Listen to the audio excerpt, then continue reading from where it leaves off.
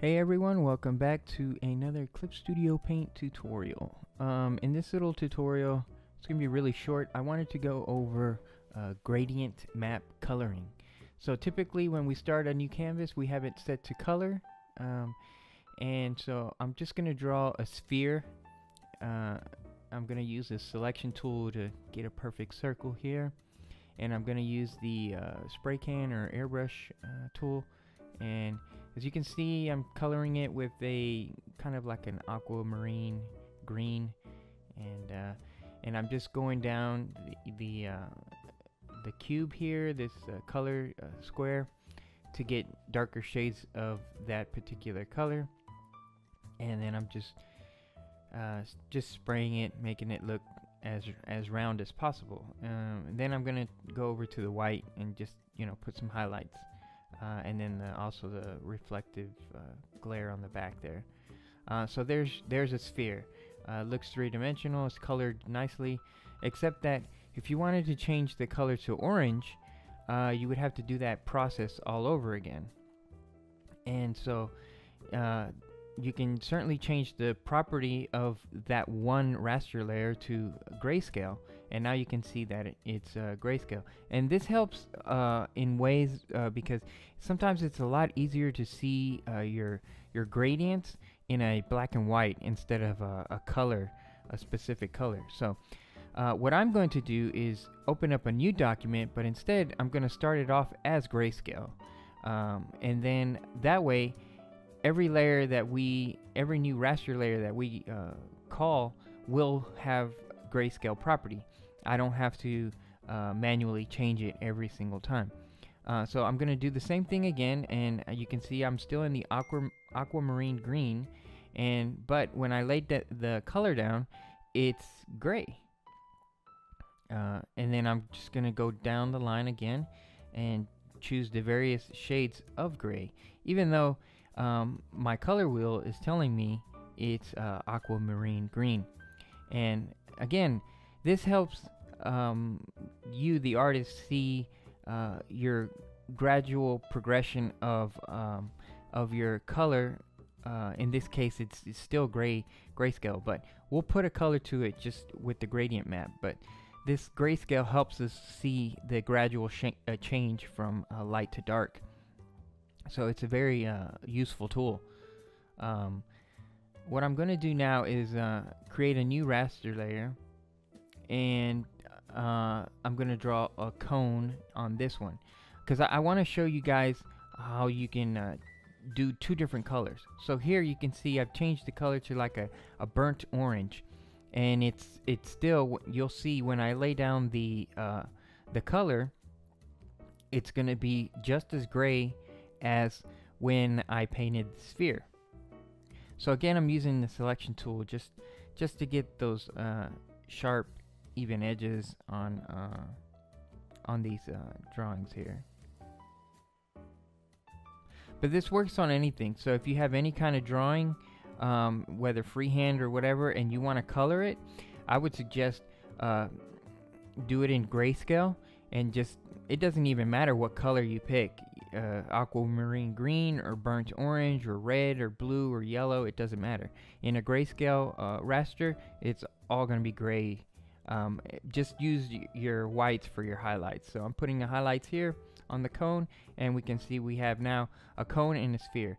Now it's better to have two different objects in two different layers, but you can certainly do it when it's consolidated all on one raster. But for this example, I'm gonna leave them separated like this, just to make things easier. So I'm gonna select the sphere, and the easiest way to select the sphere is just to click outside the sphere and then invert it. Because if you click inside the sphere with the magic wand, there's different layers here of your color, so you'll be clicking a lot. So the easiest way, click outside the sphere, invert your selection, now you have the inside sphere. Now once you have that selected, you can come to your layer and new correction layer, and down at the very bottom, gradient map. Now this warning is just telling you that this tool does not work for the older versions of Clip Studio Paint. So this seems to be a new tool, and it only works with the newer versions. And so here they have some pre-selected color gradients. You can select just by double clicking anything here, and you can see our sphere is now changing colors. And so you can play around with whatever different gradient you want. And these are pre-made already in Clip Studio Paint. And above the colors you have your sets. So we're gonna hit OK. Here in a minute I'll show you how you can create your own custom gradients colors. So now I'm in the cone, so I'm gonna choose again layer, new correction layer, and then gradient map. OK for the warning, and then I can pick a different color.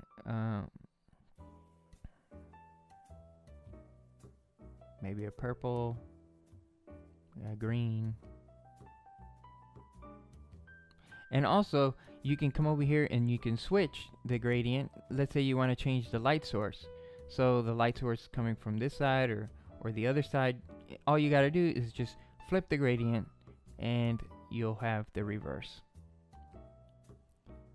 Now you can go back into it by clicking the gray square next to your mask there, and you can do the same thing. So it doesn't quite work too well for the sphere. I don't think that's how the light from the opposite side of the sphere would affect the shading, but for some things it'll work, some things it won't, I'm sure. But it seemed to have worked very well for the cone.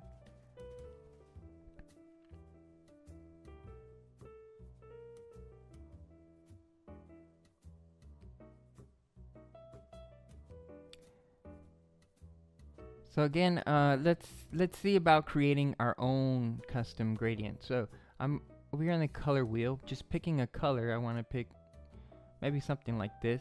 First, so that's the first thing you need to do is select the color from on the color wheel. Make sure it's selected. Then you double click on that gray square again where your gradient map is. And what you want to do is find a template first. The best one I think is if you come over here to the sets and you go to here's some other sets that are pre-made. So what we're gonna do is create our own set and create our own gradient.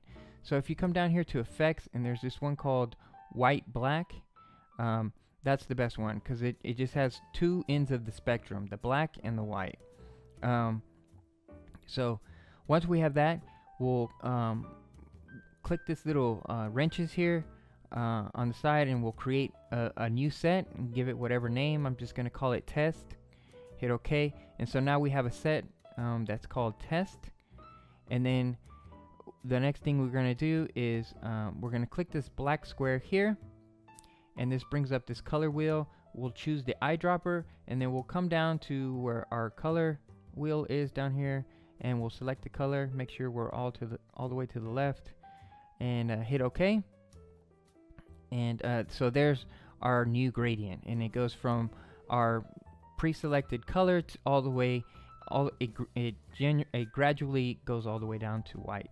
And so we hit this little add button here down at the bottom. We'll give it a name, test 1, hit OK. And so now we have our own custom gradient map in our own custom set. So we can create our own set and just put whatever colors we want in there. So yeah, this was just a really quick tutorial on gradient map coloring. Give it a thumbs up if you found it helpful. If you got any comments, leave them down below. And I hope you guys learned something, and I hope this helps you use Clip Studio Paint even more, because it's got a lot of great tools, and I hope this helps out. So I hope to catch you guys in the next one.